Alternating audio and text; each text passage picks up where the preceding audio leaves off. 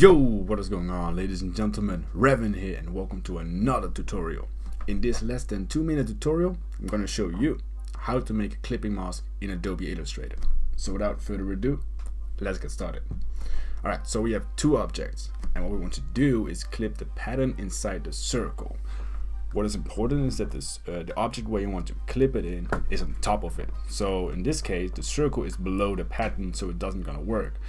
So how do you fix that? Well, you select the circle, right click on it. If you go to arrange, you can have bring to front. Shortcut for it is Command or Control plus Shift plus the right bracket key. So Command or Control, Shift, right bracket key, and it's on top of it. Right, so now the next step is actually clip the pattern inside the circle. So how do you do that? Well, first of all, select both things. So you select the circle, hold Shift, and select the pattern. The two ways of doing this, first of all, is go to Object and go to Clipping Mask and Make. Shortcut, I'm a big fan of shortcuts, is Command or Control 7. So Command or Control 7, and it's clipped inside it. As you can see, the color of the circle is just vanished, like vanish action. So we're gonna bring that back. If you go to the layers panel on the right, you can see there's a clip group. If you open that up, you can still see the ellipse, the circle, and the pattern.